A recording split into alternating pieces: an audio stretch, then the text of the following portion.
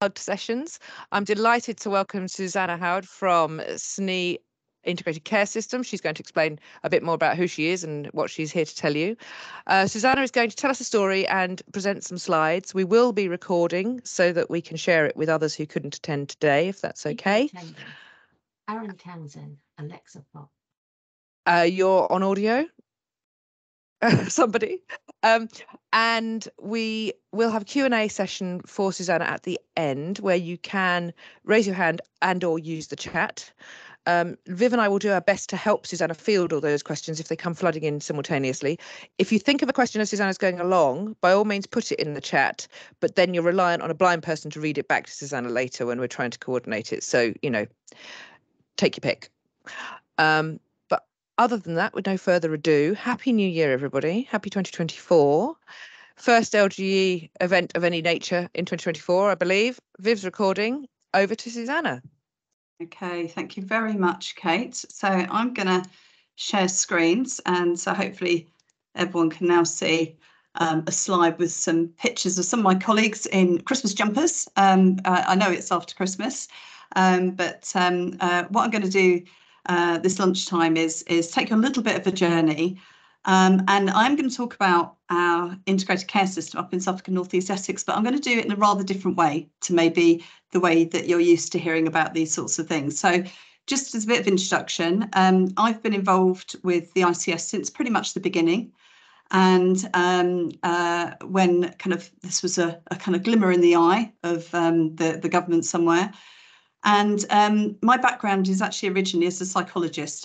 If you've read anything about my background, I've worked in particularly in the UK, but also overseas and in trauma-affected areas. So I'm not sure if that qualifies me to work in the area of collaboration.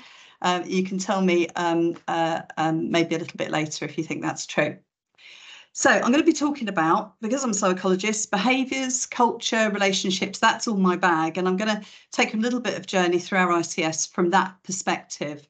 And it'd be interesting to see if any of this resonates with any of you. So without further ado, I'm going to start with a kind of question about why it is that we need to be good at collaborating. And I always start this with this picture of my mum. So this is my mum, Anne. She's currently a resident in a care home in North East Essex. But back 7 or so years ago, when I very first took on the role to be the kind of programme director to bring together an ICS in Suffolk and North East Essex, I went to go and see my mum. Now, my mum's a difficult lady to impress. And I said to mum, I said, look, I'm going to be doing this new job, mum. I said, I'm going to be working with everybody involved with health and care locally in Suffolk and North East Essex. I said, so that they all work together. And she just looked at me and she said, well, don't they do that anyway? And that was probably the best question that anybody's ever asked me about collaboration in the health and care sector. So we went on and I tried to kind of explain a bit more, and I tried to explain a little bit about why we needed to have an ICS. And the way I found doing that was to talk about her experiences, about her frustration and her endless despair with me as her daughter, about lots of things, obviously, but her endless despair that she would say to me when we were trying to battle through her two knee replacements, her hip replacement, shoulder replacements, pacemaker, you name it, she's had it all done. She'd say to me, well, don't you work in the health and care system? Shouldn't you know how this works? So, you know, we kind of know this, don't we? We know that when we're ourselves trying to find our way through the health and care system, it's often feels much more difficult than it should do. So you're going to find me talking about Google a lot this lunchtime, but if you care to go on Google and you go, okay, so can somebody explain to me how it works, the health and care system in England at a glance, you'll find helpful, simple diagrams like this one. There you go, that sums it all up in a oneer. And we know that, you know, the way that our system, our health and care system has worked up until now has been inordinately complicated. And it's made stories like this one really familiar. And this is a story about 4 people called anybody, everybody, somebody and nobody. There was an important job to be done and everybody was sure that somebody would do it. Anybody could have done it and nobody did it. Somebody got angry about that because it was everybody's job. Everybody thought anybody could do it, but nobody realised that everybody wouldn't do it.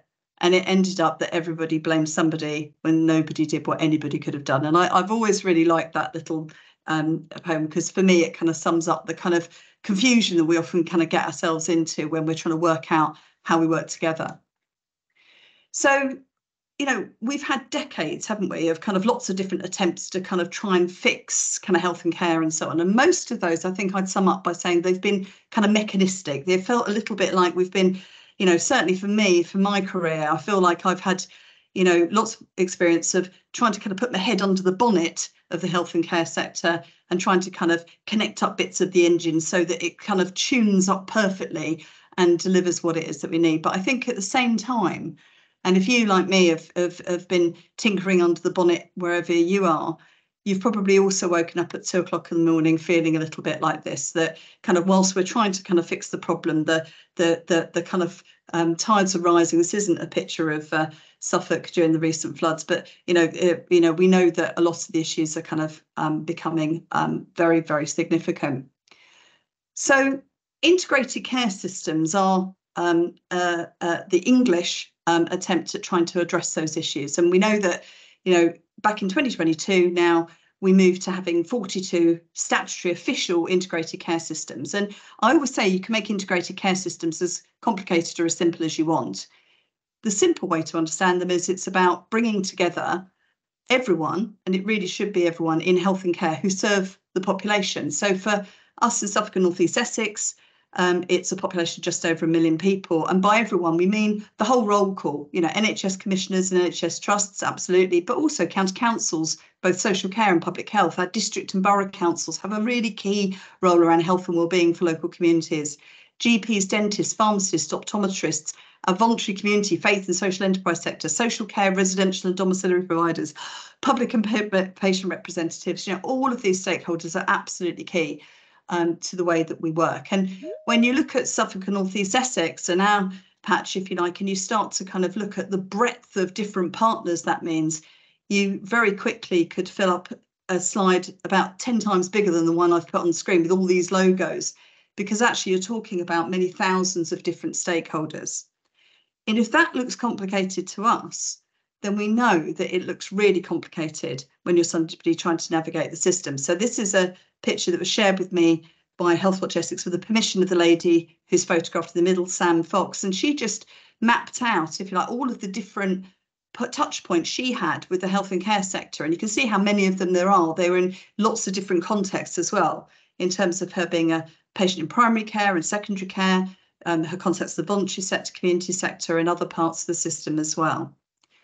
So we know that what people want, what people, communities, and actually indeed our staff want, is a local health and care system that's genuinely can do. When we go to see if it's wherever we come into contact with people around our health and care sector, we want somebody to be can do, don't we? We want somebody to say, look, you know, I can help you find your way through the system. I can help you find the solution that you're seeking. And yet far too often, if you like, you know, it feels more complicated than that. We want, you know, for most of us, we've been on this never ending kind of journey to try and put people at the centre of what we do. So I'm going to move on to the second question, which is about, so how do you organise a collaboration between so many different partners? And I recently was at an event, and a colleague from Essex County Council made a really good comment and said, you know, what was it? To every question, there's usually a simple answer and it's wrong. And I have to say, for me, the really exciting thing about integrated care systems is it gives us an opportunity to actually meet the complexity that we've got in health and care, and the way that people's health and well-being interacts with their lives and their local kind of communities with something which is much more sophisticated than what we've seen before. So I've been involved in the ICS for a long time, and I know some people on the call who I've been in contact over that time. And one of the most common questions that I'll get asked is people will say to me, OK, Susannah, can you explain it to me? Can you explain to me the Suffolk and North East Essex integrated care system? Can you send me your system structure chart? So I say, yep, absolutely. I'll send it through to you. Here it is. This is our system structure chart. The truth is that our system has thousands of different stakeholders within it who interact in a myriad of different complex ways. And it's the relationships between all those people that really makes the difference. And that's why I want to talk about relationships this morning. Now, unfortunately, what you tend to find is that when people see that amount of complexity, there's a real temptation to try and manage it and to try and say, okay, look, it's really, really complex, it's really diverse, let's try and make it simple. So at the beginning of our ICS, I certainly attended lots of meetings that looked a bit like this. You know, you get people in the room, somebody would try and draw a kind of structure and it would, you know, invariably be hierarchical, and it would be about how this bit of the system is going to relate to that system. And I've got one bit of advice to you: if you ever get invited to a meeting like that, which is I just refuse, leave, just don't engage, because I've never seen it end well. And the reason that I've never seen that end well is that I genuinely don't believe that hierarchies are for systems. I think systems offer us a different opportunity and a different way of thinking. So we need to think about what we know about systems. So if we think about ecosystems, they're complex, they're diverse, they're what we're trying to talk about. And if you look up the dictionary definition of ecosystems, I like the definition at the bottom of the page here. It says any complicated system consisting of many different people, processes and activities, and it talks about the way that they affect each other. And that for me sums up the life that we've got in terms of the way that we work, particularly in public service, and the way that we need to work in a complex integrated system. So in Suffolk and North East Essex, and I'm going to move on, you know, we've got lots of features of our integrated care system. Yes, we've got a new NHS commissioning body, our integrated care board. We've got our integrated care partnership. We work very closely with our two health and wellbeing boards in Essex and in Suffolk. And then we've got place-based alliances. We've got NHS provider collaboratives, a voluntary sector assembly, a chairs group. We've got integrated neighbourhood teams, primary care networks, and probably lots of other arrangements that I couldn't get on this slide. And the point is that these are all just places and ways in which people come together and work together within that broader system. So one of the questions that I get asked as well is that, well, you know, is this just a passing fad? You know, is this something that we're doing at the moment in England and we're going to move forward and it will be something else soon? Because that's kind of been the case, hasn't it, for a long time, that, you know, we've seen a lot of change in terms of the way we address things. I was in a hotel in London a couple of years ago before the pandemic, and I spotted a newspaper sitting on the coffee table as my husband was checking out the reception, and it was a copy of China Daily newspaper. It was a Chinese national newspaper. And on the front page was this article. The headline was "Integrated Elderly Care Network is Key to Future." And the article talked about the fact that China has an ageing population, people's health and care needs are becoming ever more complex, and actually the sheer scale and diversity of different stakeholders that needed to come together and work together to support people was becoming ever more diverse as well. And it talked about the fact that what they really needed to do was to actually find a way to achieve that integration in that network. And indeed, anywhere you look on the planet, you will find that pretty much every single country has an agenda around integration in health and care. So integration and the management of effective systems is the key challenge for our planet in the 21st century. And actually, it's not even just confined to health and care. System working is the 21st century challenge, I would argue. And this is a picture of Atul Gawande, who, for those who are fans of the BBC Reith Lectures, he did a fantastic series of BBC Reith Lectures. He's done some great TED Talks as well. He's a Harvard surgeon. He talks about simple ideas for treating a painfully complex system. And he talks about integration in healthcare as being the most ambitious thing that humans have ever attempted. So why is that?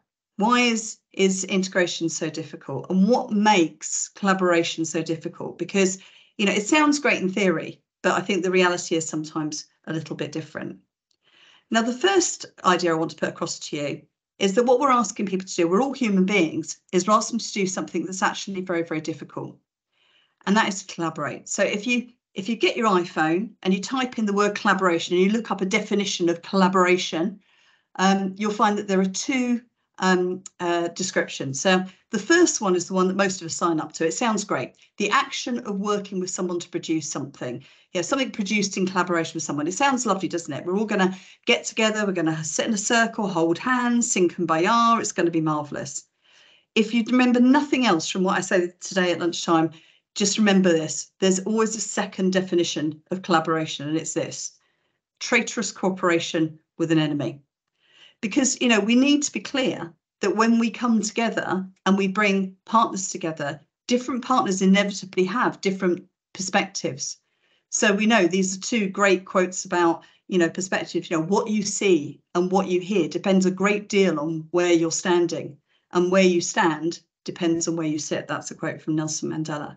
So the whole point in collaboration is to bring people together who have different perspectives, and those different perspectives, if you like, inevitably will lead to some friction. They will lead to some tensions.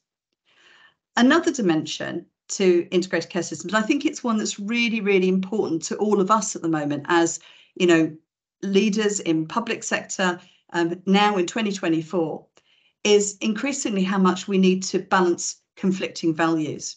So a great book that you might want to have a look at sometime is by Jeremy Hymans and Henry Timms, and they talked about old power and new power. So they talked about the fact that, the kind of 20th century and a lot of the kind of values that underpinned a lot of the kind of institutions that developed during that time were old power values. They were about formal governance, managerialism, institutionalism, competition, resource consolidation, separating private and public spheres.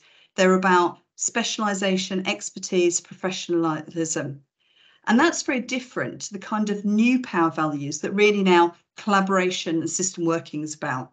Because those come around to values like informal governance, opt-in decision making, self-organisation, collaboration, open sourcing, radical transparency, a do-it-ourselves ethic, and more overall participation. So, within us, we can even have this internal conflict that on the one hand, we have responsibilities, and often as leaders, to, old power values and old power responsibilities, but actually we are trying to work in a new power way as well. We can see the value of both things. And then we can also be conflicted internally about kind of this issue about silos. So everybody loves to diss a silo, don't they? They talk about, oh, silos are terrible. We should get out of our silo. They're terrible. They resist change. They're incestuous. They hoard talent. They hoard resources. They self-protect. They focus on individual good. But just to kind of live silos a little bit of love for a minute, actually being able to contain some work within a particular team as a way to harness expertise, hit goals quickly. They're easier to manage, create belonging, provide focus. So sometimes, that tension about the extent to which we need to be inside and outside our teams and organisations can be a really kind of key one as well to recognise. So all of that tends to come together when we bring multiple leaders to work together in rooms. Now, I have done my 10,000 hours of meetings with very senior leaders in health and care. I've been in more of them than I care to mention. And I kind of thought that when I got to this stage in my career and when I was a real grown up, that I'd be able to go to meetings and we'd all be able to do this really, really well. That, when we get to be really kind of important people, that we'd be able to kind of, move smoothly through the day and everything would work really, really perfectly. But I don't think it's that. And I think if we ever needed a reminder that meetings involving multiple leaders don't automatically go well, cast your mind back to this picture of multiple leaders trying to agree something, and I've seen this. I've seen exactly this. I've sat through awkward meeting bingo. I've heard the 50 reasons not to change. We know that quite often in those forums, things are very difficult. So what's the solution? So the solution, and, it's really the focus of what I want to talk about, is, what everyone tells you, it's all about relationships. So we sit and we go, well, relationships, so how are we supposed to know how that works? Well, we're human beings. We are human beings. And so actually we all should know something about how relationships work because they're fundamental to our lives. So back on Google for a minute, and we know that there's great advice out there like this, a successful relationship consists of two things: finding out the similarities, respecting differences. Successful relationships have the 3 C's: communication, compromise, and commitment. Love, trust, respect, loyalty, and communication, 5 essential parts of relationships, how to keep a relationship. And then I like this one. Let's keep it simple. Respect my time, match my effort, keep your word, always be honest, and stay consistent. And, there's lots, we know lots as just individual human beings about, relationships and what's important in terms of maintaining relationships. And I think we don't bring enough of that into our workplace quite often. Another great bit of advice about relationships is this: that we know that happily ever after is not a fairy tale, it's a choice. You have to work at relationships, you have to put the work in. So we can make a choice. So one of the choices I want to suggest is that we can choose whether or not to invest in relationships. So if it's important that we collaborate, to what extent do we invest in our relationships with people who we need to work together with in other organisations? So I love this quote about the fact that a discussion becomes destructive when it begins to generate more heat than light. And just going back to that issue that there will be inevitable tension in lots of system meetings, I think the real challenge for us as leaders is to hold both things. Absolutely, we have a responsibility to point out where the heat is and where the rub is, but actually, you know, I've seen some extraordinary examples of where colleagues have shown real leadership by bringing light conversations and finding a way forward at the same time, but not letting go of where the issues are and where we need to recognise barriers and overcome them. Another choice we can make, we can choose not to sabotage our collaboration, whether we do it consciously or subconsciously. So the best possible guidance I can give you on sabotage is this. This is the CIA's. If you've never seen this, it's definitely worth looking up on. Just Google it. CIA's field guide to sabotage. This was actually a real document that was produced during the war for kind of undercover agents who were in organisations, and it gave some really hilarious descriptions for, you know, how you could literally undermine any organisation. And I've pulled out this quote from it. So one of the bits of advice it gave you, that if you were inside an organisation and you wanted to sabotage its efforts and make sure it failed, because it says, to lower morale and production, think of the worst boss you've had and act like that. Be pleasant to inefficient workers, give them undeserved promotions, discriminate against efficient workers, complain unjustly about their work. When possible, refer all matters to committees for further study and consideration. Attempt to make the committees as large and bureaucratic as possible. And I think, you know, we all know, we laugh at that, don't we? We smile when we see that because we recognise that we know that's how it's done. But we need to make sure that we don't inadvertently sabotage, if you like, efforts to collaborate by doing just those things. Another choice we can make is that we can choose to work on how we transact with others. So some of you might have heard of transactional analysis, and another great book, but this is quite an old book by Eric Byrne, was this book here about the psychology of human relationships, games people play. And in transaction analysis, one of the concepts is that as human beings, we can all function from different ego states. So we can all transact as adults. We can be non-judgmental, open-minded, interested, confident, reality-based. And we'd like to think that we constantly in the workplace transact with all others from that perspective. But also, we are all capable of functioning from a kind of ego state, which is sort of parental. It can be either kind of critical parent, you know, judgmental, authoritarian, or nurturing parent. They're there, you know, reassuring, supportive. And I've seen the NHS in particular flip-flop sometimes in terms of how it transacts with its staff between being quite kind of authoritarian and nurturing. And you know, child, rebellious child, adapted child, free child, you know, we all, you know, can do that. And again, I've seen this in meetings. I've seen meetings with colleagues where people have literally sung songs, told jokes. They play like children in terms of the way they're transacting with one another. Now, the reason this is important is that depending on how we transact, if you like, the transaction we make depends on the response we get from others. So if we transact as an adult, we'd expect to be met with an adult response.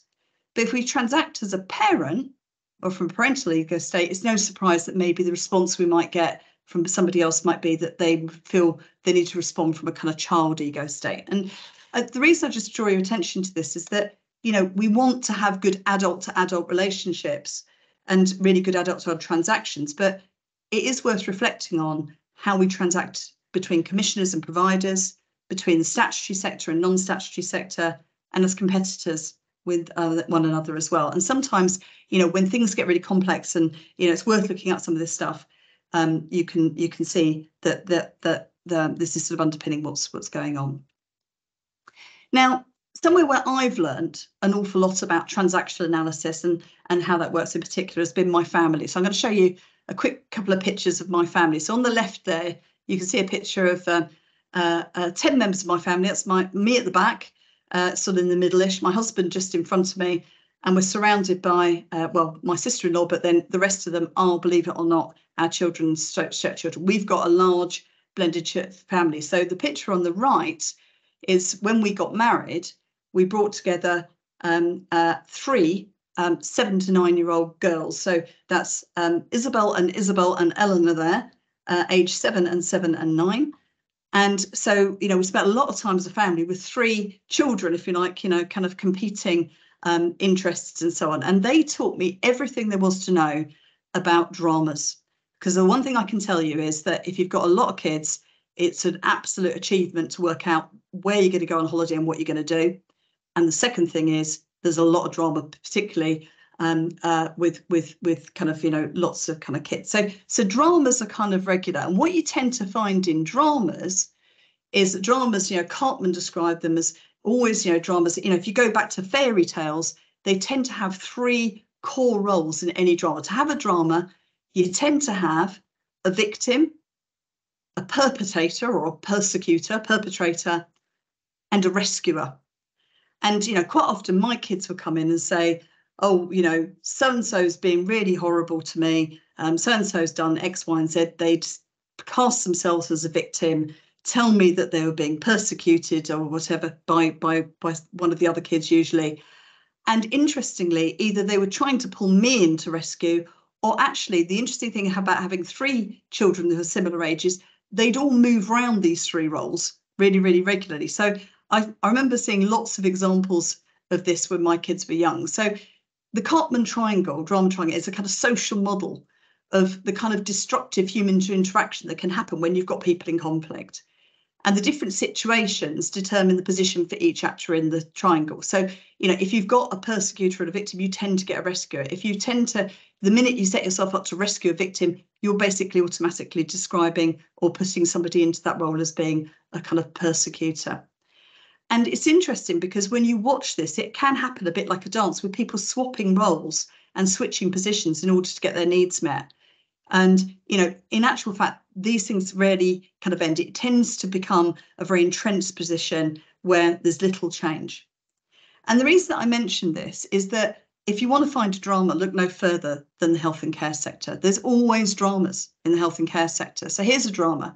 I remember when our ICS very first started, Colchester Hospital had been in special measures longer, I think, than any other NHS organisation in the country. We'd had a series of negative CQC reports. And I remember when I very first was working with Nick Hume, who took over as chief executive there, we were looking at and trying to unpick a little bit about what was going on in terms of the culture in the trust. So, a very common thing would be, you tend to find a lot of people who are kind of heroes and enablers kind of in health, but inadvertently they can cast other people as being helpless or kind of innocent, or, actually wrongly push other people into being the bad guy or trying to kind of, push power. This stuff means that no one takes responsibility. It's time consuming, it causes anger, it's counterproductive, and it's very expensive.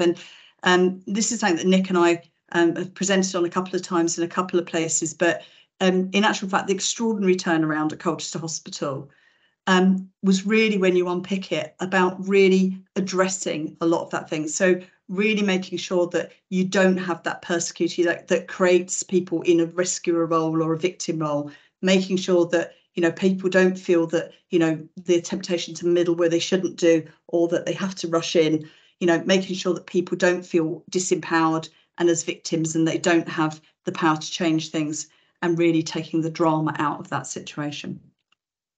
So it's just a little bit about transaction analysis and how that makes a difference. But I want to move on.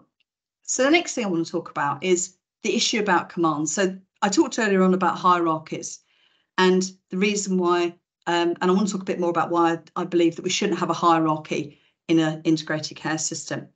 Because being in command doesn't mean that you have to be in control. And the story I want to tell you about this is around Hurricane Katrina. So I'm sure most of you will remember Hurricane Katrina. So almost 20 years ago now, it was August 28th, 2005, and it was an extraordinary event in terms of the fact that actually it had been forecast and predicted many, many times before, but actually in the end, if you like, things didn't go very well. So you remember that despite the fact that this scenario had been planned for, that a major Category 5 hurricane could hit the Gulf Coast of America, we saw some terrible things happen. We saw that, people literally died before help could get to them. There were terrible instances. This is a picture from inside a nursing home in New Orleans. There was people who sat on roofs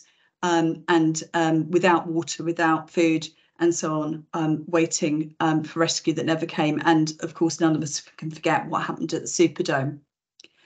Now, in the aftermath of Hurricane Katrina, the inevitable happened. In the aftermath, there was a lot of anger. People were upset, and people went, how did everyone get it so wrong? And was anybody to blame? It reminds me of that poem that I read out at the beginning. But I want to focus on what went right in Hurricane Katrina. And there is an organisation that has been commended for having saved lives and provided really effective support to local communities during and after the Hurricane Katrina disaster. And I haven't got the time to do this, but if I had a bit more time, I might ask for hands up and ask if anybody knows who it is. And people normally guess things like, is it the Red Cross? Was it FEMA? And the answer is no, it was none of those things. It was actually this organisation. It was Walmart Supermarkets. And what Walmart did was, as the storm approached, the chief executive, a guy called Lee Scott, provided a kind of guiding edict to his senior staff, and he told them to pass it down through his regional and district store managers. And it was really, really simple. He said this, he said, a lot of you are going to have to make decisions above your level. Make the best decision you can with the information that's available to you at the time. And above all, do the right thing. That's literally what all of that he said. And what happened was multiple local stores did things like distributed water and food and other supplies to residents. Store managers allowed their stores to be used as shelters. And in Waveland, Mississippi, the assistant manager, who's an absolute hero to me, Jessica Lewis, she ran a bulldozer through her store to collect the basics that weren't water damaged and then piled them up in the parking lot and gave them away to residents. She also broke into the store's locked pharmacy to supply critical drugs to the local hospital. And I think the thing that for me about that is that very simple permission that Lee Scott gave as chief executive and handed down would have given Jessica something really important. It removed her from being, the likelihood that afterwards she'd be blamed. And blame in particular is incredibly corrosive because blame drives shame. And shame is a really, Brené Brown describes it as a powerful master emotion. It's the fear that we're not good enough. And pretty much everybody on this call probably is involved in the response to, the pandemic recently. And I remember myself, the huge fear that, with this enormous challenge that we had looming at the beginning of 2020, was I good enough? Could I do something? This is huge. So what happens when shame is removed? Well, another story from Hurricane Katrina that I love is this one. And this is a picture of a young guy called Jabba Gibson. He was actually a convicted criminal. He was a drug dealer with a whole string of criminal convictions. And days after Hurricane Katrina, he stole a school bus. He went up to a line of school buses, jump-started the school bus, and picked up about 70 stranded people and drove 13 hours from New Orleans to Houston. It was the first bus to arrive at the Astrodome. And the biggest question I think about Jabba Gibson isn't, I think we all know why Jabba Gibson really just got on and did the right thing and he stole the school bus. The extraordinary thing for me is that why nobody else did. What was holding people back from doing the same thing? Why would they, in the face of an extraordinary disaster, not steal the other school buses that were in the same parking lot? So, Jabba Gibson, there was lots talked about him afterwards, and he was one of the early heroes, but, he basically stepped up and did what the government failed to do. He rescued dozens of people from impending disaster. And for me, one of the things about that is that he felt as if he wouldn't be blamed. So what I want to just show you really quickly, and this is literally just a couple of minutes, is a very quick little video about blame.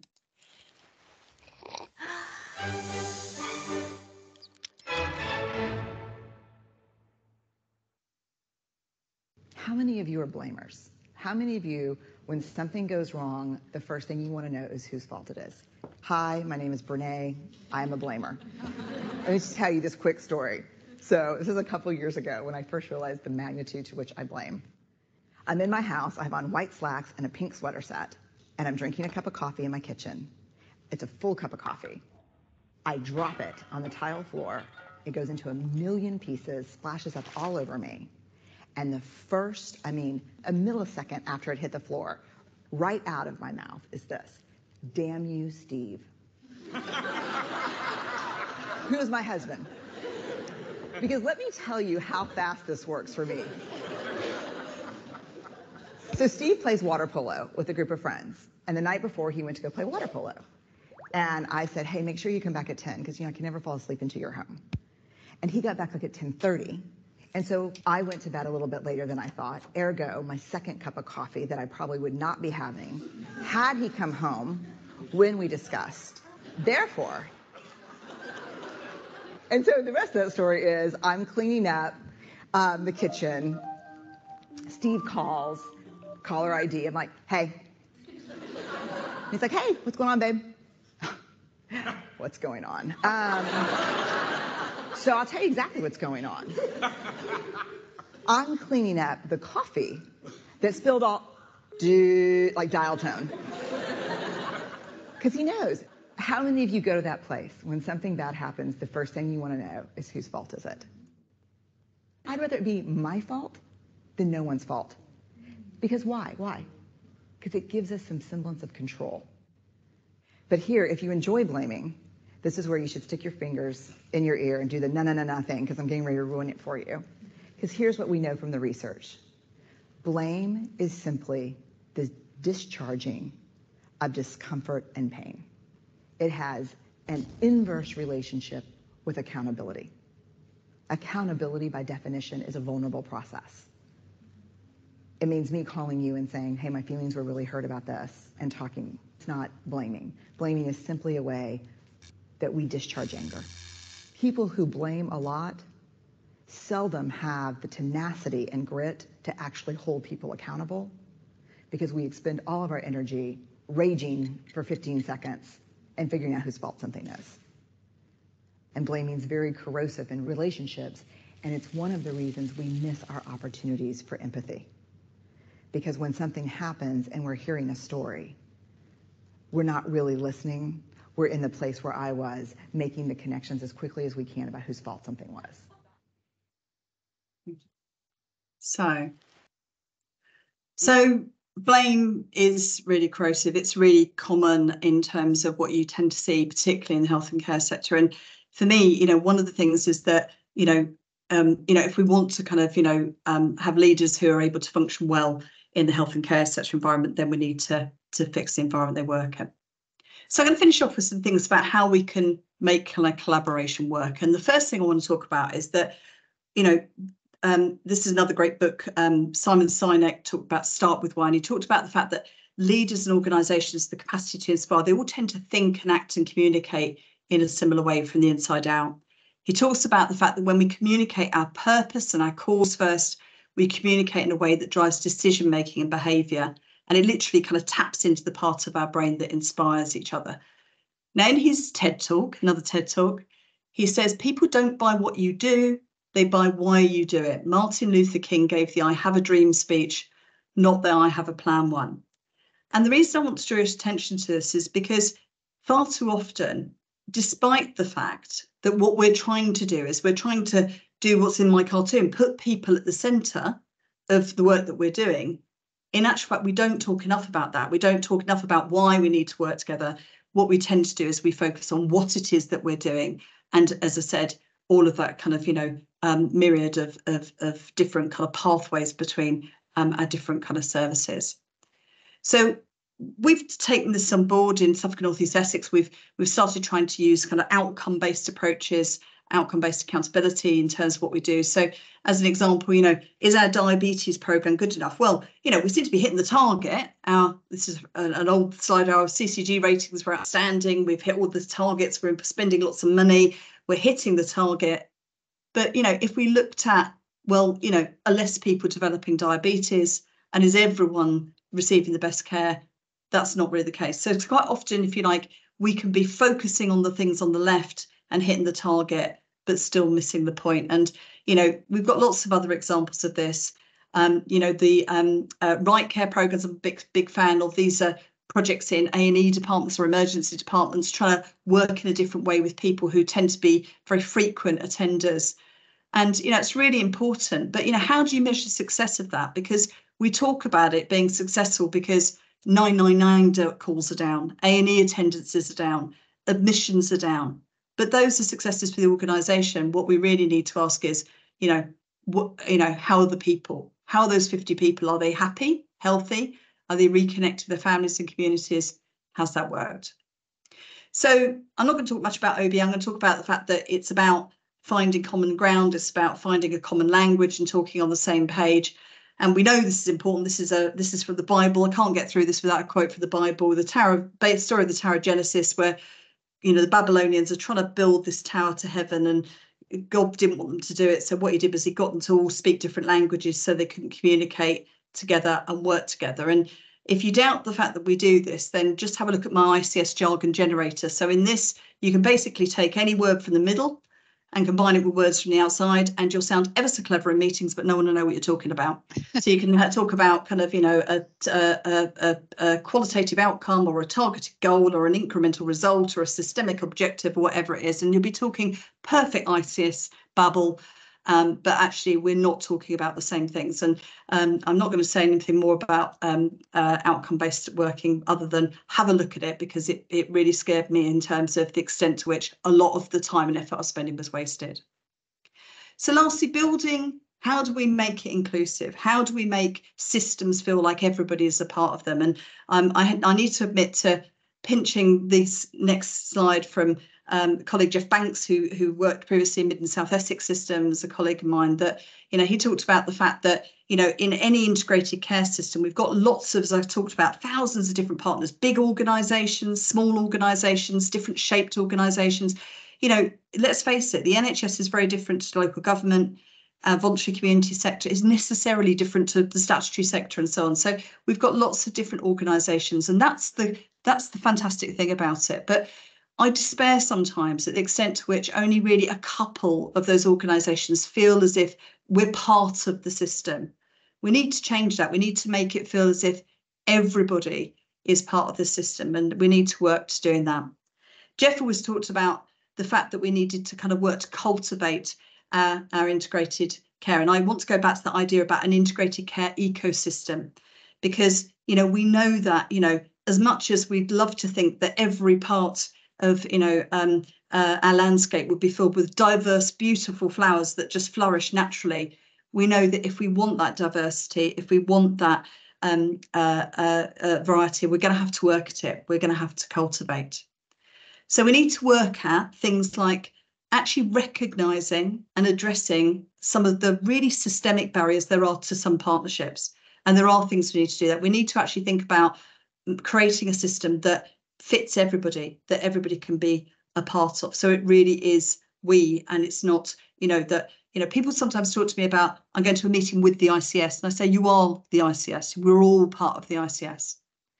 We need to create a safe space for meaningful dialogue, actually really important conversations. You know, if everything's a task and finish group and everything's an operational forum, then we'll lose the richness that's possible in an ICS. And this is my one and only shout out to integrated care partnerships. I'm an ICP director, and the reason I do that job and the reason I'm so passionate about it is that I believe the ICPs are the space where we should be coming together and having proper, meaningful dialogue that builds relationships between partners.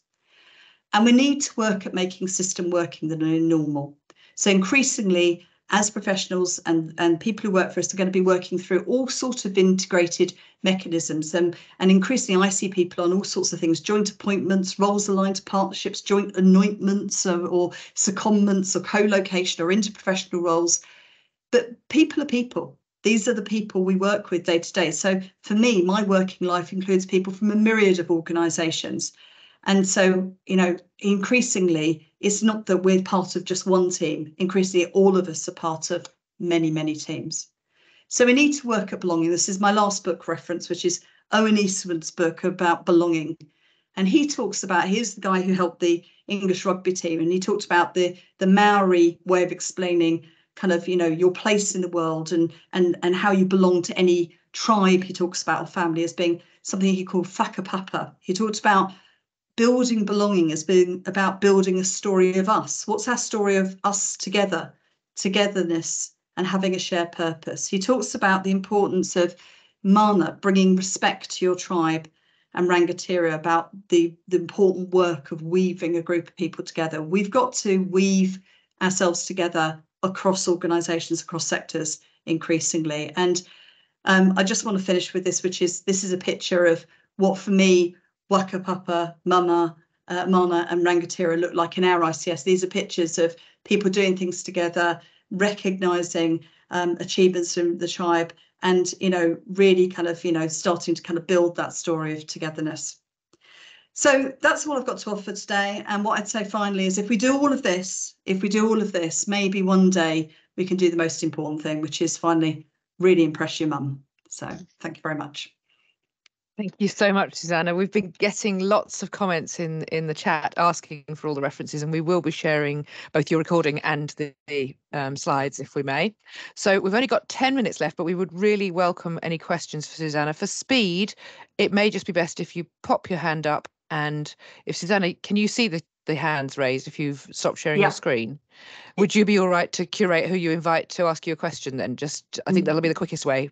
More than happy, yeah. Cut me out. So, I mean, before we get into a question, I just wanted to comment that the storytelling aspect of what you just told us, there's so many touch points there where I've thought, yes, that's me, and even down to the blended family. Having two Isabels sounds mind-bending. I have my very close dear friend is in a blended family, and she acquired a second daughter of a very similar age to her own daughter, and I've been watching that for the past 10 years. And certainly, yes, juggling multiple teenage girls in one household. I had fun with just the one and the teenage boys. So yeah, well done. Okay, do we have some questions for Susannah? Is there a hand up? Can't see one at the moment. Somebody's commented about TED Talks, and Lucy said, but I don't know which one that was, but I would heavily recommend both Simon Sinek's TED Talk on Start With Why, and also I'd recommend the one from A Talker One Day. But Amanda Moore's got her hand up.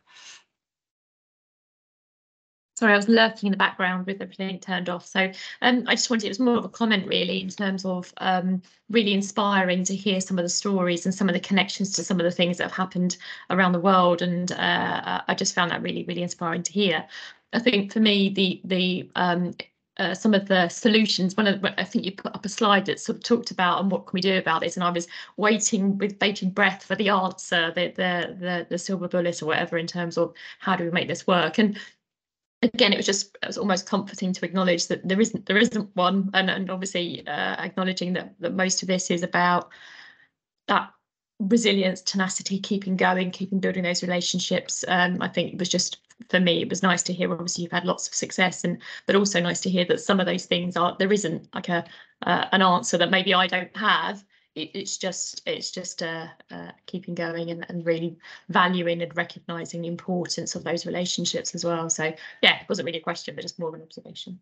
I think, I mean, what I'd say is that I think we don't value enough, and we feel almost embarrassed about putting time and effort into building the relationships, and actually it's really important. And the other thing I'd say is that some of the things that have worked well in our ICS have been not so much what we did, but what we didn't do. And sometimes resisting the temptations to set up something hierarchical or just embrace the complexity, that kind of thing, and go with it feels. I know that Fiona's going to come in, but just that was the other thing that really resonated with me. And you'd said if part of the answer is processing and hierarchy, I again have been in many of those meetings, and hands up probably been part of those meetings, sort of creating those meetings, trying to find a process-based or a structural-based answer to some of these things. So that really resonated with me in terms of having been at those meetings and also possibly being part of the problem, and that was something for me to take away and reflect upon as well. Sorry, Fiona, I didn't mean to interrupt your hand. Fiona, you've got a lovely comfy chair. I have, actually. It's lovely and it's nice and warm in here. I've got the heater running, I've got my blanket. Just an observation really. I'm very, very, very lucky in that my job is partnerships. That's my whole role. But I work at different levels, and I tend to find when I'm working in an operational level with front-facing staff, the partnerships work better Only because when you're working with front-facing staff, they will do anything and build any network relationships to make their job easier and what they do easier. Whereas when we start going to strategic meetings, and the higher the level of people that I deal with, they tend to want to hold control. And yes, I understand you're doing that, but we want to control it all. You know, so it gets harder the kind of higher up the hierarchy you go at times. But Yeah. what would you suggest? So I'd suggest a kind of couple of things. I think you're absolutely right, and I kind of went through that a little bit when I talked about really senior leaders, and I couldn't resist that picture of Donald Trump and Angela Merkel and so on. But I think you're absolutely right. I think that the kind of senior leaders thing, it does get more difficult. And I think sometimes also because they almost feel as if they've got to hold the position of kind of that organisation, if you like, you know, that's their responsibility to kind of hold the line kind of thing, you know, that kind of thing. I think there's something about them giving permission. So that thing from Lee Scott about, you know, just do what you need to do, give them permission to, is really, really important. And I think the other thing is the bit of advice I gave about the OBA thing. I can't stress how important that was, that the going back to why and having the conversation about why before what.